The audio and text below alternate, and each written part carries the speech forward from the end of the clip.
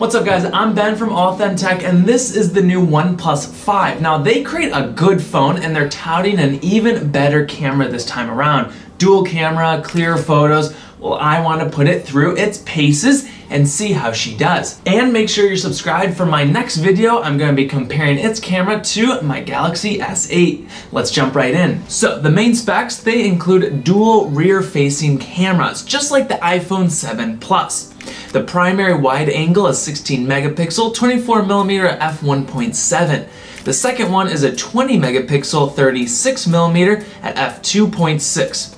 Now they do not have OIS, optical, they only have electronic image stabilization. In my test, the stabilization actually looked pretty good. It can shoot 4K video at 30 FPS.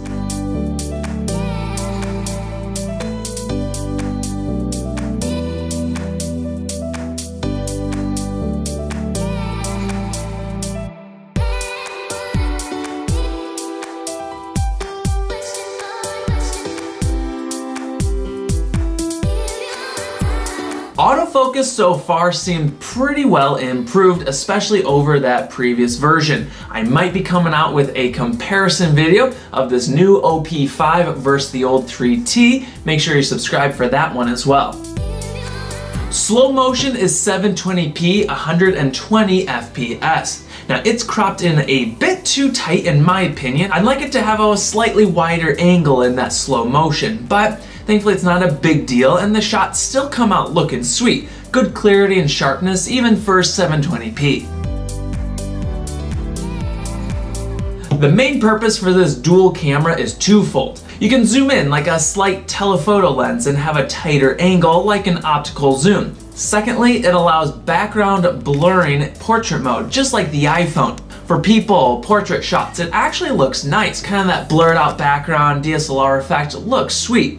Now you can try it on other objects. I tried it on this tree once and you can see that it was pretty bad. Then I tried it on this little post and it looked pretty cool, very shallow depth of field effect, but you can still see where that cutout isn't super precise and it can mess up certain areas a little bit. The front-facing selfie camera is 16 megapixel, 20mm at f2.0. It can shoot 1080p as the max video resolution. This is a video and audio test of the new OnePlus 5 front-facing selfie camera.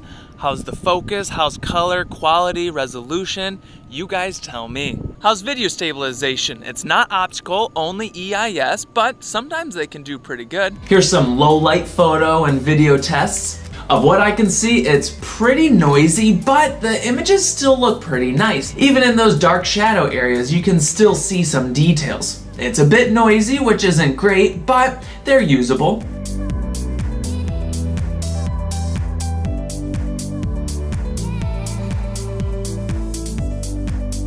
So the OnePlus 5 camera, does it live up to the hype? Is it better than the previous model?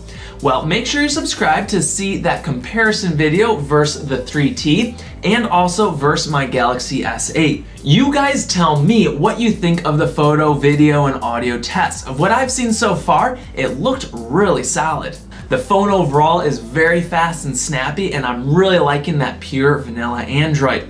And the best thing about this thing is the price. It's cheaper than all those other flagships out there, like the S8 and the iPhone. Let me know what you guys think of this phone and the camera down in the comments. Now, if you haven't already, consider subscribing. And huge thanks to GearBest for sending me the sample unit. If you want to check out the current pricing, that'll be down in the description.